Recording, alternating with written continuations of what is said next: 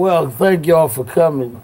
Ever since growing up right here in Brooklyn, I started very young in civil rights with a group called Operation Breadbasket, which grew out of Martin Luther King's organization, but the focus of Breadbasket was economics. And at that time, we had the same debate that we still have, and that is the key to success for blacks entrepreneurship or ownership, or is it going up the corporate ladder?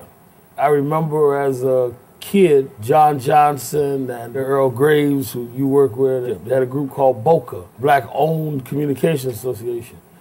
Now, this year, I went, along with others, to John Johnson's funeral, and Graves is about the only one still owning something. Everybody else is sold to major corporations. So it's been a paradigm shift, and as they've gotten older, their tactics have changed. So I wanted to talk about that. What is the key to black success? Is it ownership, or is it now just going up the corporate ladder? Alfred, you're the man at Black Enterprise, and Black Enterprise is the Bible of black business. What is your perspective on this? Well, if you read Black Enterprise, and I know you do, you notice that we cover both things. We cover entrepreneurial success and business ownership, and we cover corporate success. You need to have African Americans in particular placed in positions of influence in both arenas. One of the largest customers of small businesses, and black-owned businesses in particular, is corporate America.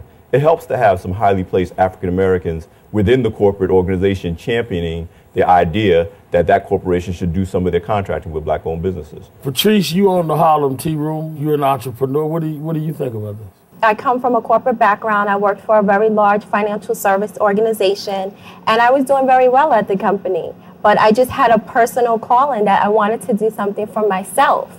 I think had I stayed at that company, I could have moved up the corporate ladder. So I really think it depends on the person and really what you want, what you're looking to do. Right. I agree with Patrice. It really depends on what that person desires.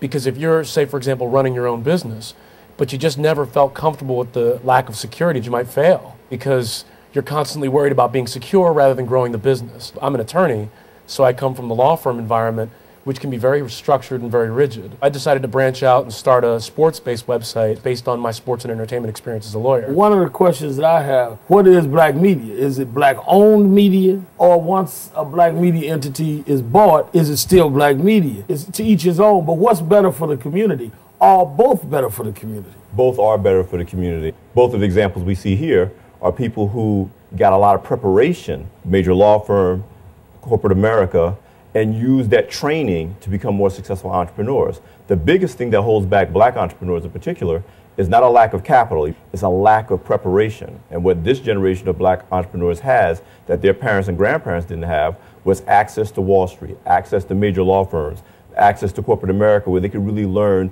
the best practices necessary to grow businesses. Then why don't we have the same strong black businesses that our parents and grandparents had?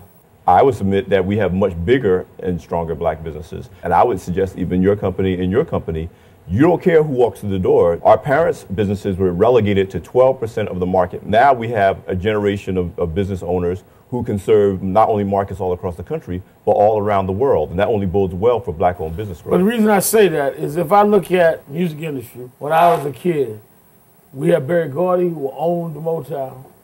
We had Al Bell, Stax Records, Dick Griffey, Solar Records. Now the biggest names in black entertainment, none of them own the companies. Well, that's the conglomeratization of a particular industry. Today, you wouldn't start out if you were an up-and-coming entrepreneur in the record industry because that is now a mature, conglomeratized industry. But blacks are still the dominant talent, and we own less of it now. One of the things that we've been fooled with as African Americans in particular, we're looking at the people on the court, on the field, on the stage, and thinks, oh, that's where the money is and that's where the ownership is. You show me somebody that can write a $3 million a year contract for a basketball player, I'd rather be the guy that can write that check rather than the guy that can cash that check. Right. And that's where we have to start getting our focus But that's my point. My point is that's where we need to put focus. And we had 20, 30 years ago in the music industry. Now everybody's looking for a deal with the conglomerates. Right. The key thing is going to be, do you stick to the identity of what you started with? Has the conglomerate changed the entire stream of what that, of what that business has now? And the person who's being acquired has to make sure that they're still branded with their identity. Well, how do they do that? I don't see how you can if you don't own it anymore. I think you can. If you're Eminem or 50 Cent, you have a lot of leverage, then you have a certain degree of ability to say to somebody, you're only going to do this, or you can't do this. But that would only last as long as their career. Let me get Alfred in trouble. will Essence remain Essence even now that it's no longer owned by blacks? The media has to be black owned is because black people have to make the decisions with regard to media. Now, in the short run, Essence is still Essence. The question becomes, what will Essence look like 10 years from now, 20 years from now? There's a difference between being black media, meaning you're targeting a black audience, and black-owned media. We know that at the core of our magazine is a certain mission. But the question is, will that mission survive multiple generations? No, I think that the mission is there. But when I mentioned the companies of 20, 30 years ago, you had not a Smokey Robinson sound, you had a Motown sound. Barry Gordy was not singing and dancing. And we have to get more African-American professionals and young people thinking, I need to learn the legal aspects, I need to learn, and can rise up into the organization as an executive and an owner. And any one of us who is African-American who doesn't believe that glass ceiling exists is fooling themselves. The glass ceiling is the boundaries that you create for yourself. There are very few people of African-American descent that have reached the highest goals within corporations. Life is full of challenges. We're going to always encounter some type of obstacle. I've seen young black males, young black females come out of the best graduate schools that there are and feel the world is open to them because that's what they were taught in school. I challenged myself in a different direction as opposed to waiting for someone to tell me that I was not going to ascend to this particular position. There's evidence to prove that black women do progress further than they used to be able to progress with the same credentials. It really depends on the environment. You can be a woman in the all-boys club that knows how to maneuver through. Even that ceiling is pretty low. One of the good things about a glass ceiling is that it makes us realize that as a people that we are entrepreneurs. Ownership is what it's all about. And that's the way to crack this glass ceiling. Do we still have the problem being imposed by the white corporate world, or is it just something that we do to ourselves? We don't do it to ourselves. Those barriers exist. But we could find hope in that 50 years ago, the glass ceiling was the janitor, you know, and we've been steadily raising that ceiling. And they're not in our minds. You're always in the situation of where the people above you are siding with their own, and that forces you into a position of thinking, hey, I'm blocked from advancing.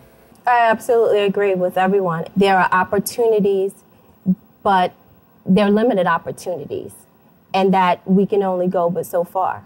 What has pushed the ceiling further? What is the cause? The same thing that got us from slave to free. We're just going to push and push against the barrier, and one of us is going to get through. We don't know which one, and we don't know when. I remember when I first came to Black Enterprise, I'm in my 18th year there, and the idea of an African-American Fortune 500 CEO was so foreign, just like a black quarterback was foreign back in those days. And now we look around and we can see a bunch of them. But that's been our whole history in this country. If we had to count on what was possible, we wouldn't go anywhere.